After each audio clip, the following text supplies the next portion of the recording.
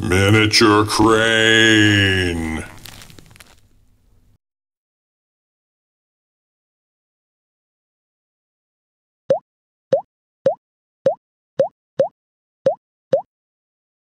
Now, the complication of the crane looks a bit difficult, but it's really simple. It's just some basic wooden bits, okay? So the base is just a wooden round with a square piece of wood block on top of it. And then in front of that, I have a spindle with a matchstick coming through it, and then I cut off the ends of the matchstick.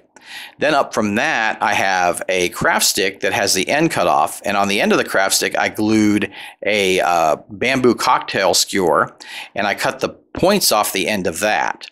So then for the crank, I just use a larger spindle, wrapped some hemp twine around it, then glued it to the block, covered the hole in the spindle with a coffee store end there. That's what that is. Then for the wheel, you can get these at the craft store. They have these little wheels and gears and stuff you can buy, and I just use one of those for the crank itself. Now here in this next picture, you can see a nice side view of this, the construction. Also, I glued a washer on the bottom, and that'll give it some nice weight, okay? And I also used a rhinestone and covered up, put it on the end of that coffee stirrer to look like it's bolted on, it's bolted onto the spindle. So there we go. And I used goop to glue this all together, so it's a nice, strong glue. So after my contraption dried, I black bonded it with a flat black spray paint.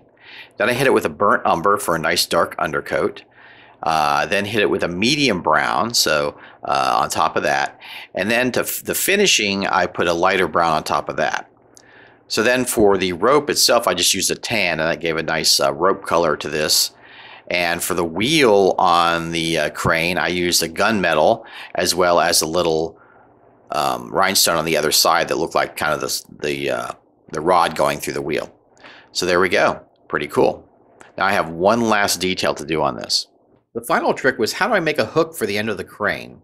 So what I did was I took a small bead and a paper fastener, and I cut the pieces off the paper fastener's head, and then I kind of curled them around an ink pen, and that gave me the hook.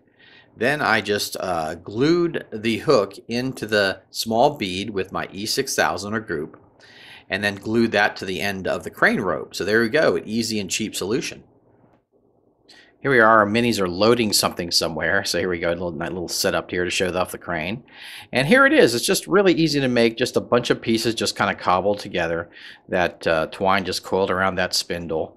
And yeah, just a few details really make this look like a nice little crane. And that hook on the end was really easy to do. So there you go, a super easy way to make a nice little crane for your games.